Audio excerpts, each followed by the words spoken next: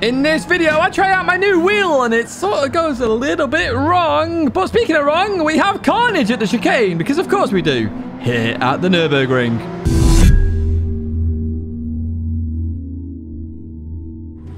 Hello everyone, and welcome back to a Gran Turismo video in the present day. Yes, right, I'm fully back off holiday. And in fact, this video is all about what you can see in that bottom left-hand side. It's a new wheel, yes. So if you hadn't known or hadn't seen the stream previously, we've got a new wheel. Moza sent me over their wheel to review. Now, you're probably first saying, the R5, which is the one I've got, does it work on PlayStation? No, it doesn't. I've had to buy an adapter for it to work on PlayStation, but I only accepted the review because of that. It's mainly for ACC in terms of what they wanted, but we're going to be playing both because that's what we do. We play Gran Turismo and ACC. So I jumped straight into this race. Literally, I fitted it the night before, jumped straight into this race after making sure it at least worked. And this is me getting used to it as somebody doesn't get used to it there as they go towards that left. In fact, they've come back on circuit right behind me then. So they've not lost too much there as Opti-Boss, or hang on, let me zoom in a little bit here. Opti-Bose as we continue on into the left-hander. So I'll talk about the wheel in a little bit. Let's get used to the racing first of all. And we go into the right-hander, nearly into Suka there, or Chusak. Maybe? I don't know. Continue on out of there. We're in the RCZ for this first race. I do switch my car for the second race, though, because I think that Porsche is slightly better.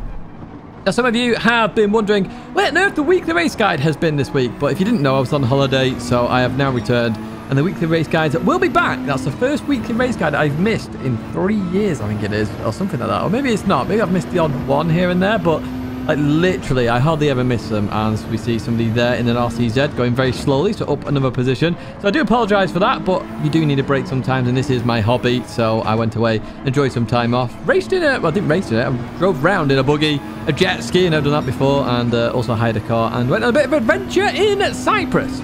Right, okay, here we go. Then we've got a bit of an adventure here. So we've got two penalties. Got another one going very slowly there. Up into P11. They're not doing too shabby so far as we head into the chicane for the first time here at the Nürburgring, the full GP circuit. So I don't know the strategy here, and I noticed everybody starts going in on the hard tyres. So now I know that it's just basically a pit on a lap 1 or a lap 9, depending on what you want to do. So continue on out of there. We're going to see how we go in this race all the same in this RCZ. The Porsche definitely looking like the stronger car, though, based on the fact that everybody's picking it, and the cars behind me are really doing very well indeed. And I am struggling a little bit. I've got to be honest with you. I started this race, zero practice, new wheel, and I really did struggle. I really did struggle. It felt like it was a bit off or weird, but of course it's a new wheel. Got a new alignment in there as well. As we see the Porsche down the inside, then into the bus stop chicane. Gets it done there. Beautiful stuff here. Now, I know the Porsche was going to go for the cutback, so I sort of let them go here as I wanted to go into the pits and get onto the medium tyres.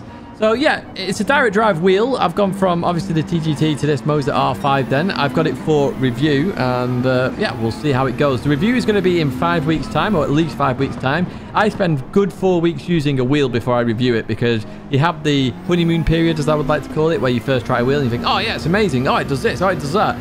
But it's only after a month where you really can get some feedback in terms of whether it's going to break or whether anything goes wrong. Speaking of going wrong, I've gone wrong at the chicane there. Round I go. I'm going to lose some position. So again, this is just me getting used to the wheel. It really is me getting used to the wheel. Don't worry, I do pick up the speed here a little bit, folks. Don't panic at all with that as we go through the right-hander and leave that corner. Weird. It's like really weird understeer.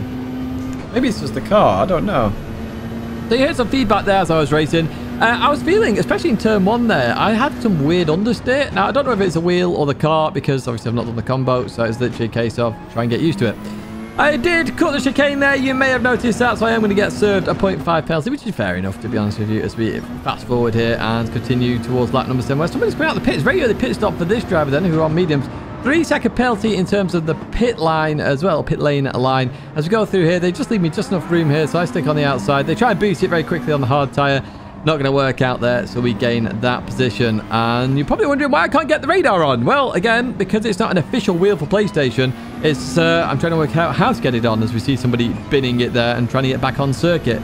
So I do work it out for the next race. I just don't know how to do it on this race, because it's basically a G29. So, hello, we're zooming in here because there's a little bit of argy-bargy going on there. The Aston sent off there. That's Specs _92. And Osa Base carries on. Not sure what was happening there. Looks a bit fishy to me. as we start lap number 10 then, as we head towards turn 1. This is where you expect the medium runners to go onto the hard tyres. We overtake the Dutchman there, Optibose, in towards turn number 1, and we slow it down indeed. So yeah, this wheel, very hard first race this, I must say. It really was hard for me, just to try and get used to it as I go through the right-hander. Going to continue on out of there. Oh, a little bit of oversteer, try and catch it. Oh, what am I doing? What am I doing? Yeah, what am I doing? Because that is not how you drive a car. That is early morning as well, so do bear with me there, and zero practice. Not the correct thing. New wheel, early morning, zero practice. Not the best combo. Make sure you practice before you join a race. But I'm definitely feeling like I'm going a bit slower here. Oh, hello, dirt on my tyres. Definitely feel like I'm a bit slower than I was on my TGT, which is to be expected. New piece of hardware. I have to get used to it. So I actually finished all the way towards the back there.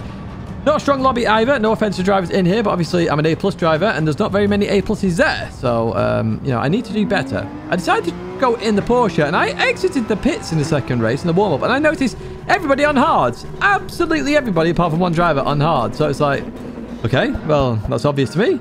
Let's go on the mediums. So that's what I did as we kick off this race then. In the Porsche this time, the subscribe graphic just on there. If you're not subscribed, please do subscribe. We're on our journey to 40k. Every little helps in that support. And we do have a 40k special plan. So if you do want to see that, please do join the channel. Say we do lots of Gran Turismo and ACC stuff. And obviously we get some reviews here and there and everywhere, as we will do with the wheel review in 5 weeks' time. So up into P14 there, a little bit of argy-bargy behind, but we're up into P14, so making ground already. An unusual car up ahead, a BMW M3. Well, you don't see that very often, do you?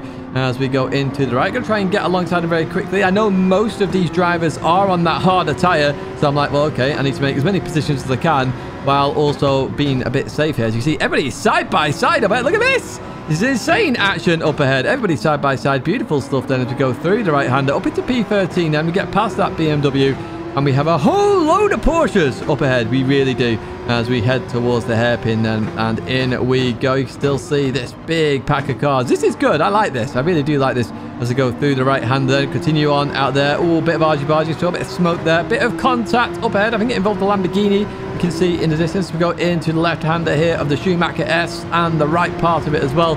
Through we go. We've got a slow car here. Faceless Chris, where to go? I wasn't sure here, so I sort of just backed out of it a little bit as we head into the left-hander. Apologies, I've got to get used to commentating again after a week's break.